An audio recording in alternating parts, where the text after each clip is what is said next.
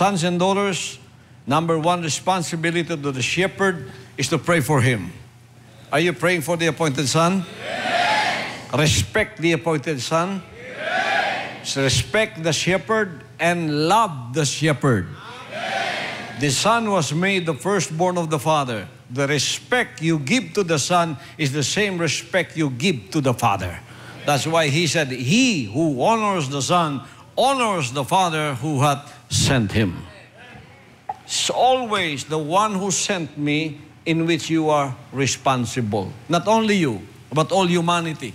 All people who are listening to me. When you see me, the way you see me, the way you treat me, and the way you pray about me is the way you treat God, yes, the one who sent me.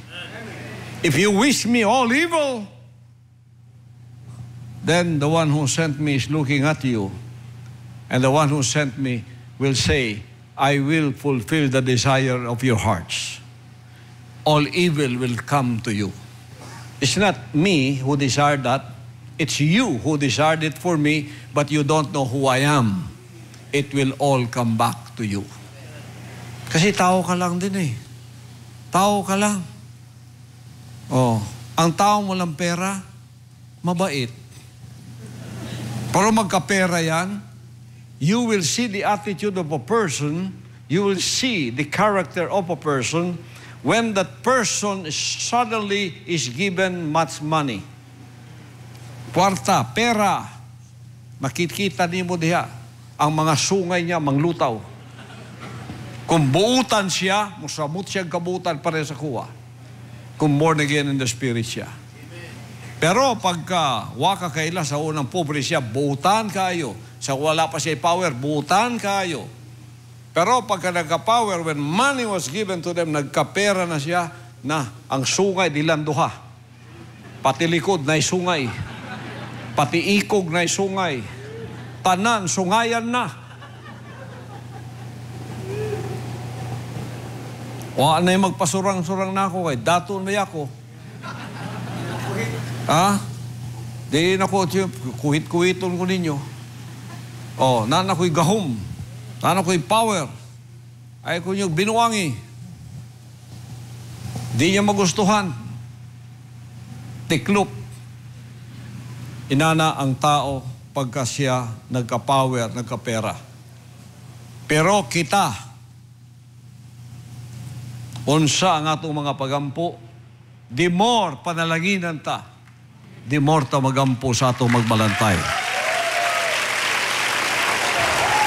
John 5:22-23, the Word of God says, For the Father judgeth no man, but hath committed all judgment unto the Son, that all men should honor the Son, even as they honor the Father. He that honoreth not the Son, honoreth not the Father which hath sent him. What did he say? For the Father judgeth no man, but hath committed all judgment unto the Son.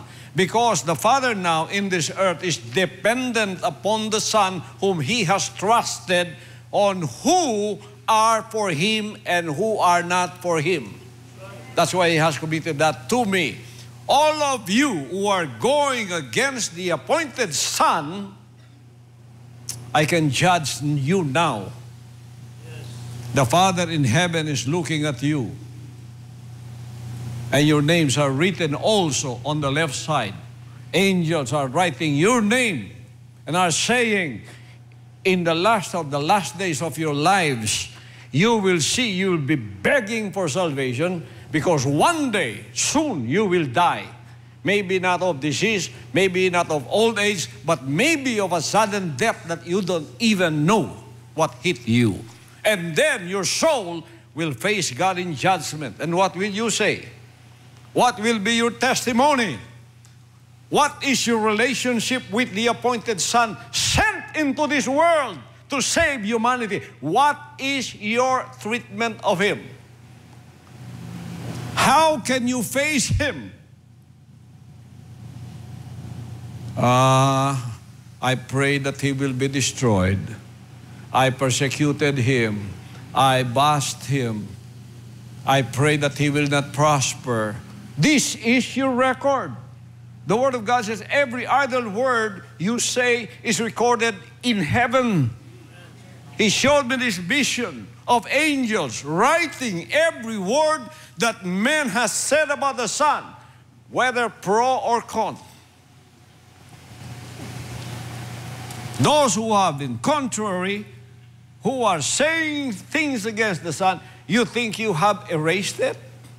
Ang inyong pagtuo, ang inyong paniniwala, na-erase na yung pinagsasabi ninyo sa akin at yung ninanasa ninyong gawin sa akin at yung mga plano ninyong gawin sa akin, ang inyong paningin, iyan ay hindi nakikita ng Panginoong Diyos.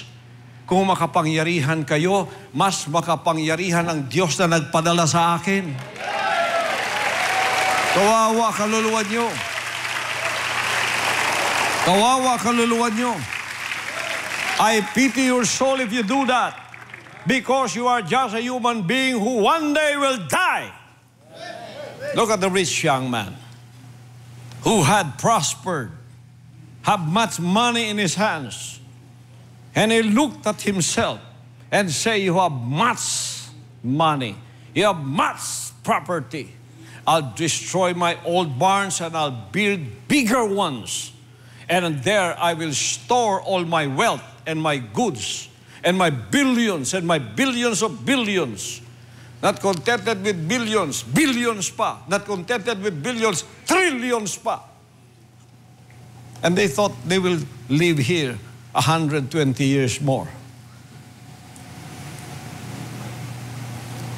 And then he told his soul, soul, suit yourself. Eat, drink, and be merry. Do everything you want to do because you have the power, you have the money, you have the wealth. Look at your bank account. Look at your bodegas. They are all full. Look at your businesses here and there. Wow! There's nothing I had desired in my heart that has not been given to me by this world. I am it. I am now it. Then one day, God heard you. And God said to the rich man, thou fool, tonight your soul will be required of you. And who will inherit all of those things that you have stored for yourself? This is what happens to those who are rich in this world, but are not rich in heaven. Yeah, the Word of God is very clear.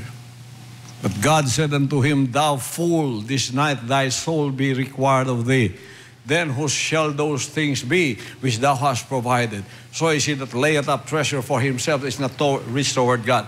You who have said things against me, you who are planning things against me, when you go down to sleep tonight, do not sleep without repenting, without changing your mind about me.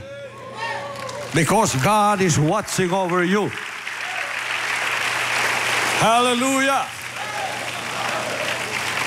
Because if you die, and that was your plan, and it happened to you, how will you face Him in judgment? This is what's going to happen to those who are rich in this world, but are not rich in heaven. You will go to hell. Hell. Ayaw na ingni. Malusog ka karon. That's why I told you, an angel of death may visit you tonight, an angel of judgment. Isa ka kuhit sa imong diri, gibangungot ka na. Binangungot. Bakit namatay ito? Ang healthy-healthy nito, binangungot. Bakit binangungot? Sobrang kain ng pansit.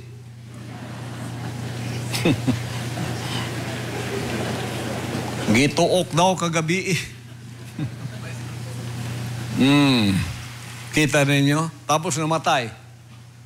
Okay, sa may manag-iya, sinong magme-may-ari ng lahat ng iyong ipinundar sa mundong ito? Kaya huwag kayong masyadong magpakalasing sa kapangyarihan pagkamarami kayong pera. Pagkamarami kayong pera, pasalamatan niyo, Ama, tumulong kayo sa napakaraming tao. Tulungan ninyo si Pastor Kibuloy.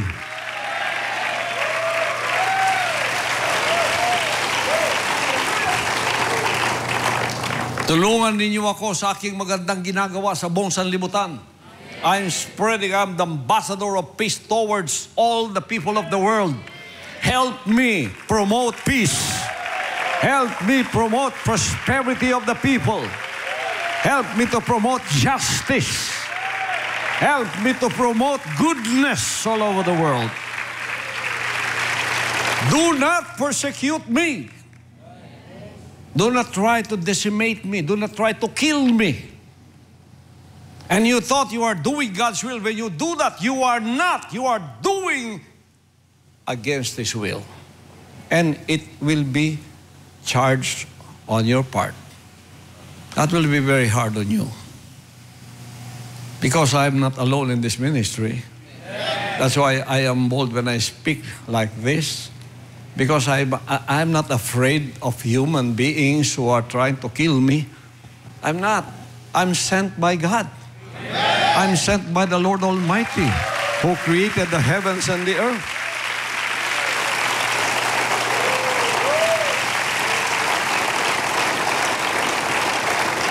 Number 4, responsibility to the unity of sacrifice. So you, kingdom citizens, listen.